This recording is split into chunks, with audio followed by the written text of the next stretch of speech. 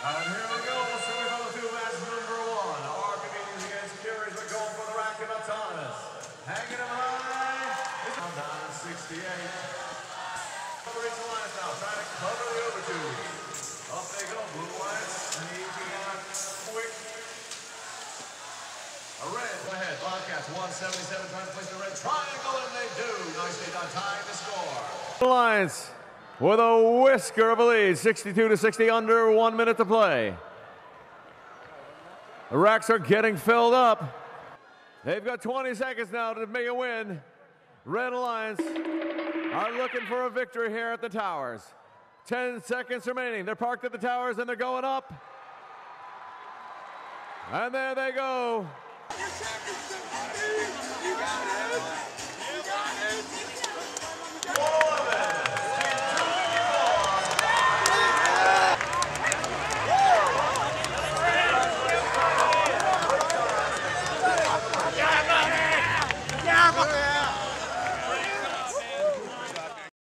After I did robotics in middle school, I just knew I had to join, and this has been awesome, and it's definitely been life-changing for me.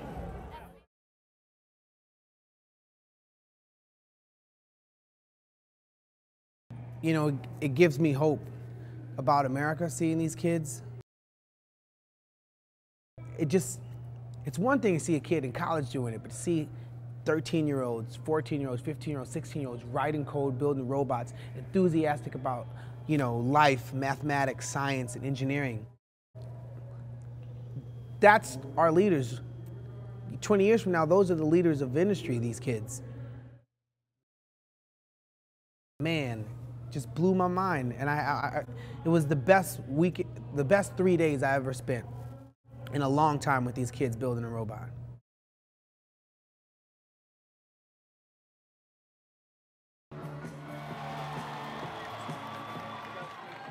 Let's hear it for a fantastic new member of the first community, will.i.am.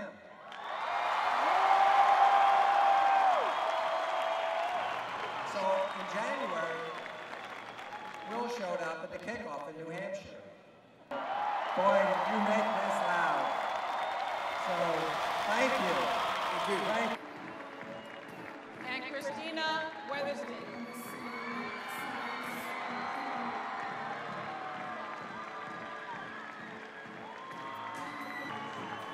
Santiago Garza.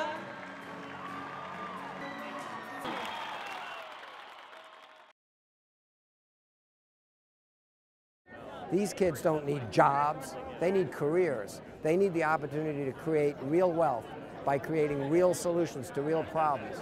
These kids have to cure diseases like cancer and diabetes. It makes life better and it makes healthcare affordable. You cure it, you don't have to pay for it.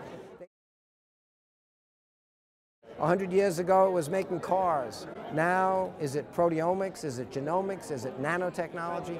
The future belongs to innovative, courageous people that understand science, technology, entrepreneurship, innovation, and that's what these kids are seeing here this season.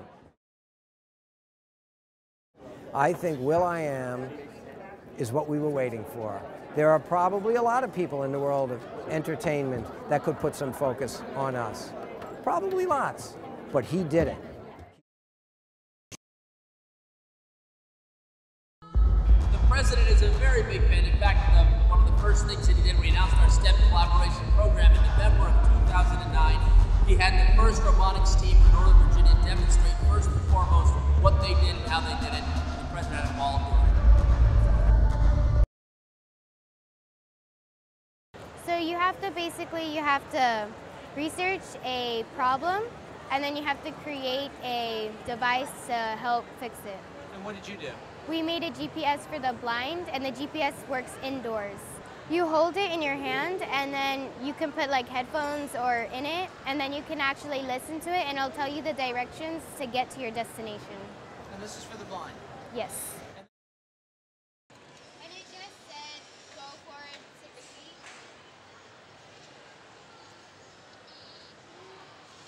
And there we go. This is a It's been an effort to change the culture of the entire school community and the rest of the community to show that robotics can actually be something cool to do. One of our mottos is actually geek chic.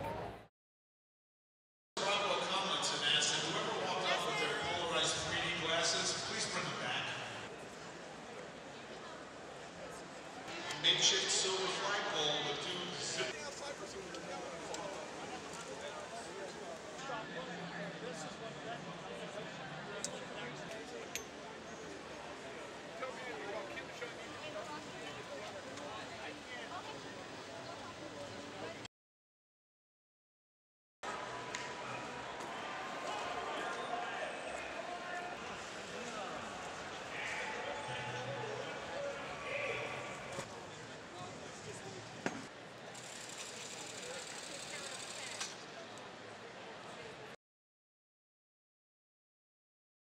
We specialize in 18 by 18 robots, which is very nice because it's cost effective for most high school, middle school teams if they would like to develop a team.